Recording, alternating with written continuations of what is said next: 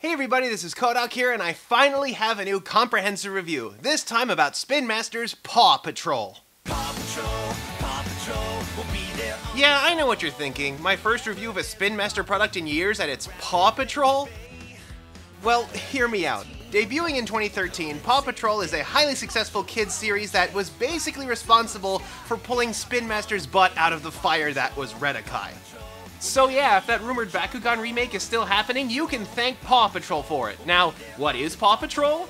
Paw Patrol is a show about a group of 6 talking dogs. Rocking dogs? Rats crazy! Like you said it, Scoobs! These dogs are the Paw Patrol, a rescue team who wear special packs of equipment and whose dog houses transform into a fleet of rescue vehicles.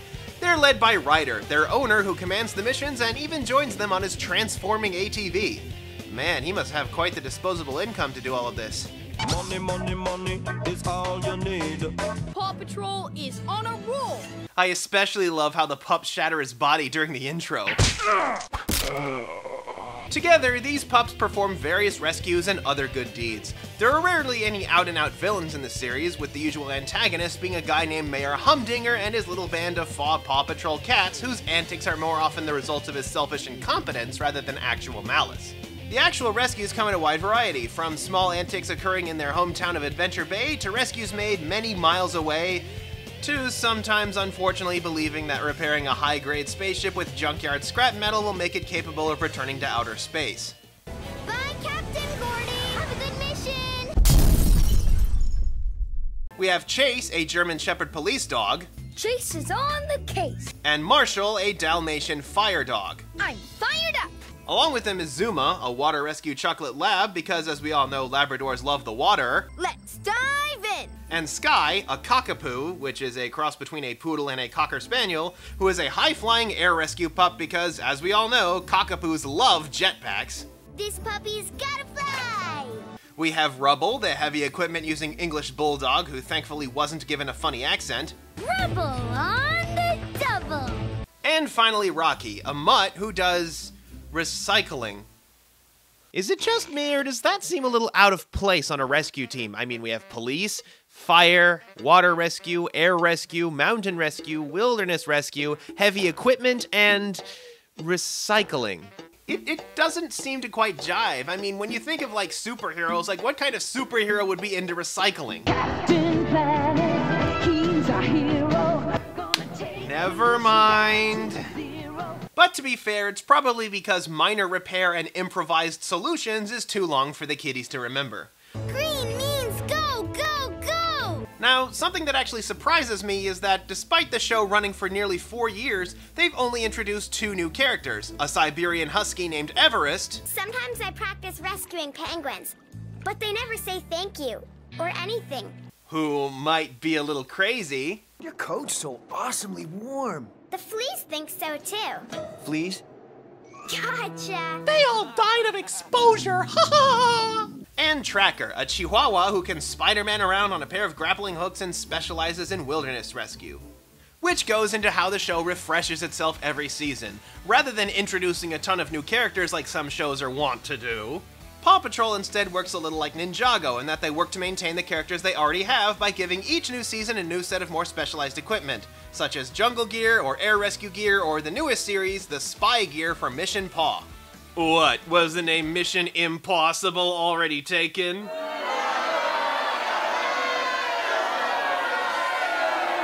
Tying in with the spy theme, a lot of the Mission Paw rescues take place in a London analog called Barkingburg, with the Mission Paw equipment being more sleek and stylized, featuring smaller rescue vehicles meant for more covert operations. It also introduces a new villain in the form of Sweetie, a sort of anti-pup character who uses her gadgets for evil. All in all, it's an okay show. A lot of the jokes land well, and the pups are polite even if Ryder seriously needs to watch where he's throwing that frisbee. Ow! See? It's also pretty easy to find, as you can watch episodes on nickjr.com or on the Nick Jr. app. It's perhaps a little too toyetic, but I've confessed to being a fan of a show that's just as toyetic, if not more, so fair's fair. As to the toys, thanks to how successful the show is, there is a huge variety of toys that come in a number of different price points, ranging from the little figures that you can find at any dollar store to the larger playsets seen here that were provided me by Spin Master for the purpose of review. They also definitely benefit from the scale of their packaging meant to convey their value. The most popular toys seem to be the basic figures that include their backpack gadgets and the larger vehicle sets that include a pup and their doghouse vehicle. There are no actual transforming doghouses as far as I know, but those would be pretty cool. The figures are pretty basic with a couple of action gimmicks and some posability. There is a huge variety to these figures, with some including special badges and others featuring mission cards. They tend to put out a new version of each character when a new series of rescue gear is introduced, so if your kid has a favorite character, they will not be short on stuff to get. I mean, unless they're fans of Everest or Tracker. Good luck with those. Another discount series they have is the Roll Patrol, which are these little standalone vehicles that are designed to be smaller. These figures in here are basically the same scale as the little dollar figures, which cannot be removed, which are designed to work with playsets such as this one, Zuma and Sky's Lighthouse Rescue. The set has a few action gimmicks and several pieces of road which are meant to combine with other playsets in order to form the city of Adventure Bay. In this case, it's a little launch ramp where Zuma can roll around and save the day while Sky does donuts around the lighthouse. Jay, stop this crazy thing! Now, for a while, Spin Master's actually been feeling around for a kind of middle ground in between their figures and the larger vehicle sets, and I think these latest Mission Paw sets have kind of got the right idea with their smaller, more specialized vehicles. A lot of them actually have some really cool gimmicks, such as Sky's, which turns from a motorcycle into a hovercraft. That's actually really cool.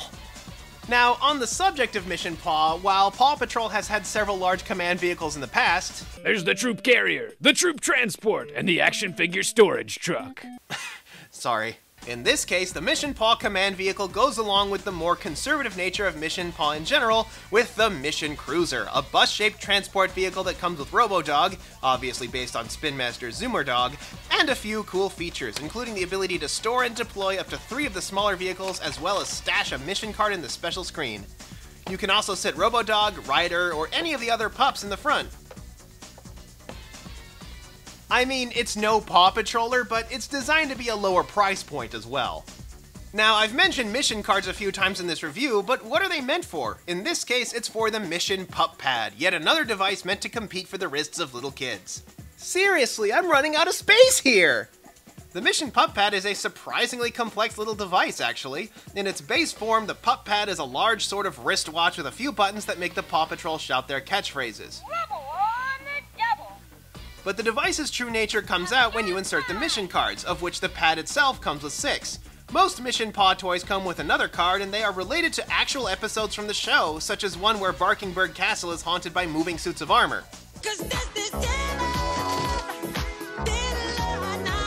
The cards actually have a barcode on the back of them that the pad scans when it's inserted, at which point Ryder will chime in and say what the mission is. At this point, it's up to you to make sure you pick the right pups to complete the mission. Chase, I need you and your night vision. Chase is on the kick. It's actually pretty engaging thanks to all the unique dialogue and uses some basic cognitive and problem-solving skills. No job is too big, no pup is too small.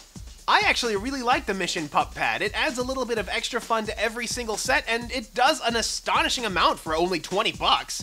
Not bad. Now, if only they made something I could stash these cards in.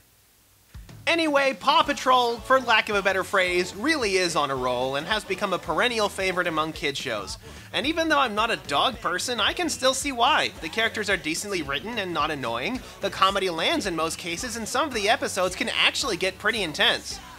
A few shows have appeared that try to challenge it, such as PJ Masks, but I think it's safe to say that the pups are here to stay. It's a perfectly entertaining line that doesn't talk down or preach to its audience, and it, along with Doc McStuffins, seem to have ushered in a new age of children's programming along with that whole saving Spin Master's butt so they can remake Bakugan thing.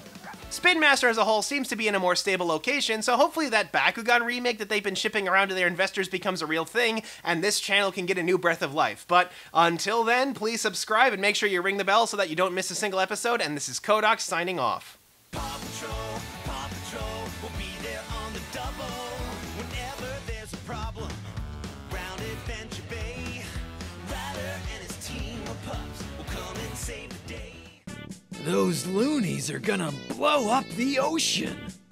Quick, everyone, to the action figure storage vehicle.